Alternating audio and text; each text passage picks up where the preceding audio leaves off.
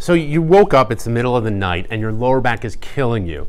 Here are my 4 steps on what to do to help reduce that pain, get you back to sleep, and help you make it to your chiropractor in the morning. I'm Dr. Gregg Gerstin with Align Wellness Center, and I help people to remove the blockages from their health so they can live amazing, fantastic lives. What I'm going to go through with you in this video is the 4 things that I've found that our patients ask us for help for and wish that they knew the night before when they were up all night and they came in.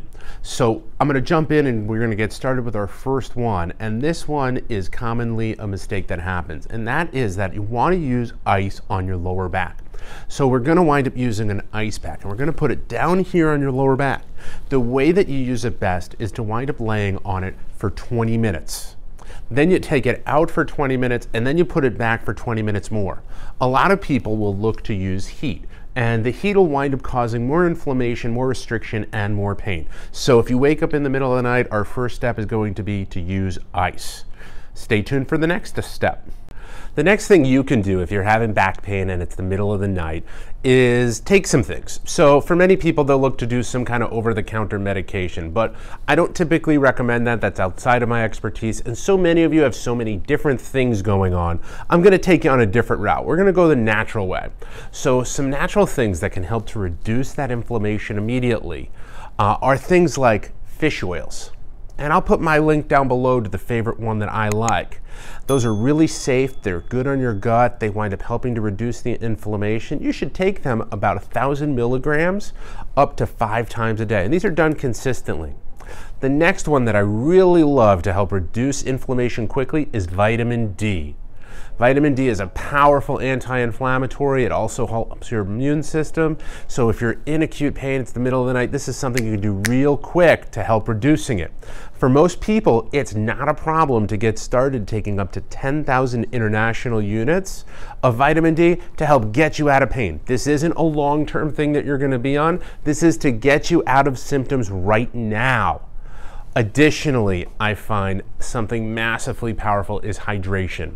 If we think of the pain as being due to inflammation and congestion, we've got to flush out that inflammation in your body. So making sure that you drink tons of water is really important.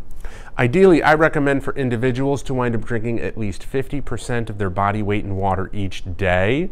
And if you're in pain, you can raise that up. If you want to learn more about that, check out this video I did on how much water you should consume each day.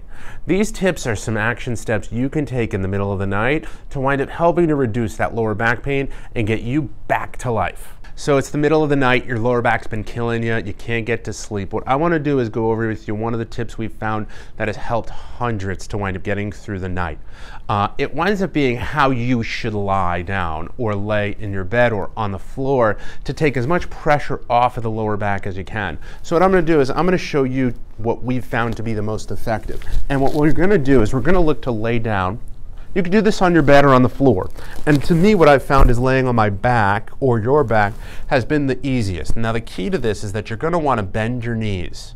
That's going to take a ton of pressure off of your hips and your pelvis.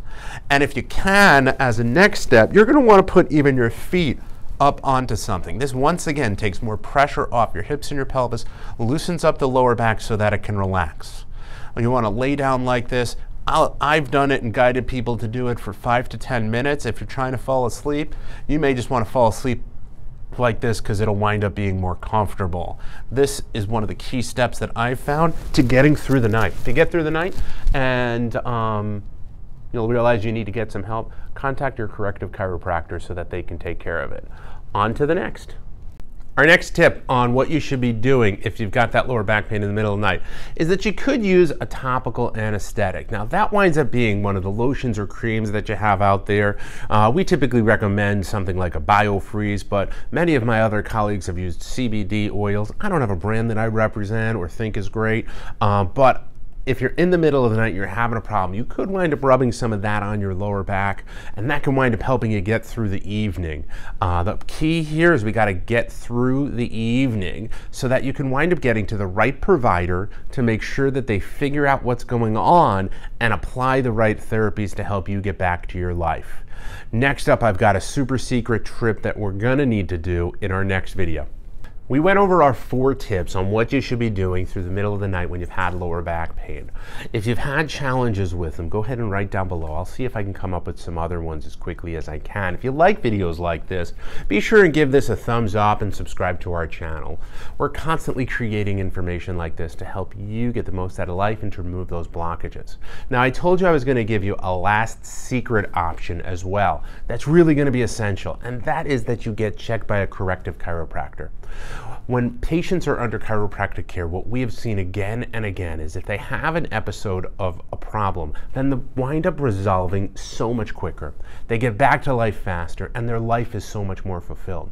It's one of the reasons we've developed our Lifestyle Wellness Club, where people commit to taking care of their spines for the rest of their lives, just like we do with our teeth. Because you know, if you wound up having a cavity, you'd continue to brush your teeth, wouldn't you, even though you had it? And you know that you'd get it filled or corrected, and then you'd get checked regularly. So let's make sure that we're taking care of our spine so that it can support us for the rest of your life. If you've got more questions, once again, leave them down below. I'm always looking to respond to these as fast as we can so that we can help you get back into life.